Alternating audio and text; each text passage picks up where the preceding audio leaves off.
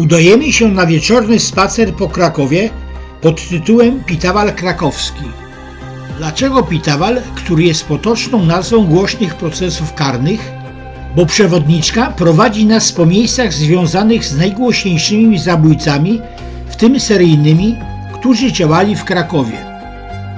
Jednym z największych zabójców był piękny Władek, czyli Władysław Mazurkiewicz, który w tym zakolu Wisły utopił jedną ze swych ofiar.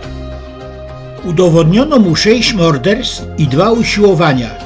Pierwszą ofiarę otruł cjankiem potasu, pozostałe zastrzelił z pistoletu Walter. Został skazany na śmierć przez powieszenie. Ale słuchając ciekawych opowieści przewodniczki, skupiamy się przede wszystkim na oglądaniu Starego Miasta w świetle latarń i reflektorów. Przed nami Wawel z Zamkiem Królewskim i katedrą.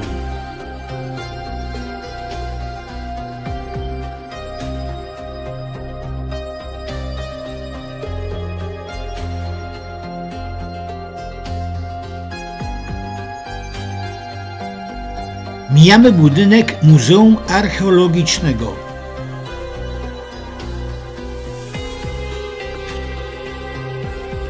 Najstarsza ulica w Krakowie, ulica Kanonicza.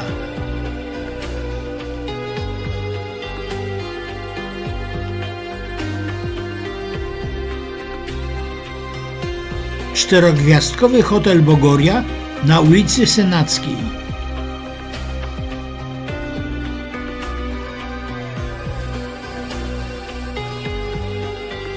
Wychodzimy na ulicę Grodzką, prowadzącą do rynku głównego.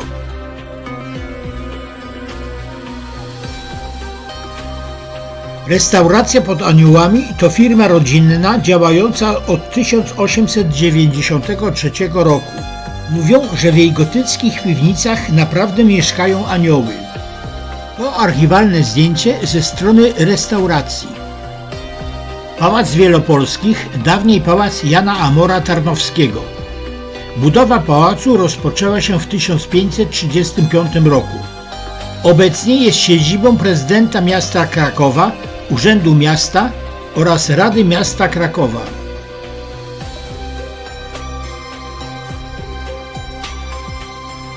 Przechodzimy obok Bazyliki Świętego Franciszka z Asyżu. Ten kościół jako jeden z pierwszych w Krakowie otrzymał w 1920 roku godność Bazyliki Mniejszej. Pierwszy kościół rozbudowano około 1269 roku, kiedy to książę Henryk Pobożny sprowadził franciszkanów z Pragi w roku 1236 lub 1237. Wychodzimy na rynek główny. Przed nami wieża ratuszowa, sukiennice oraz wieże Bazyliki Mariackiej, czy najważniejsze zabytki znajdujące się na rynku. O nich i kamienicach otaczających ten jeden z największych placów w Europie opowiem podczas dziennego zwiedzania. Magicznie wygląda to miejsce i nie bez powodu nasza wycieczka nosi nazwę Magiczny Kraków.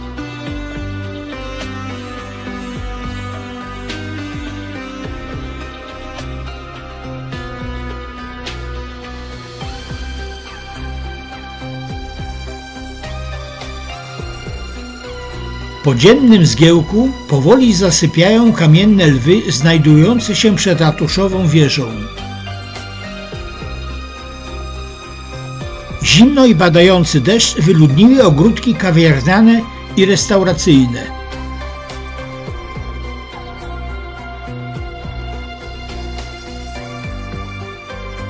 Sukiennice przez chwilę chronią nas przed deszczem.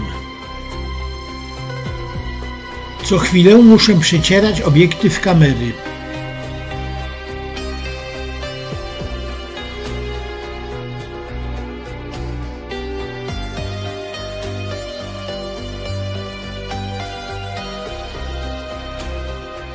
Na rynku wznosi się jeszcze jedna zabytkowa budowla. To kościółek pod wezwaniem świętego Wojciecha. Pierwotnie romański, obecnie barokowy. Z wysokości cokołu spogląda na Bazylikę Mariacką nasz narodowy wieszcz Adam Mickiewicz. Wspaniałą bazylikę mariacką pokażę w oddzielnym filmie.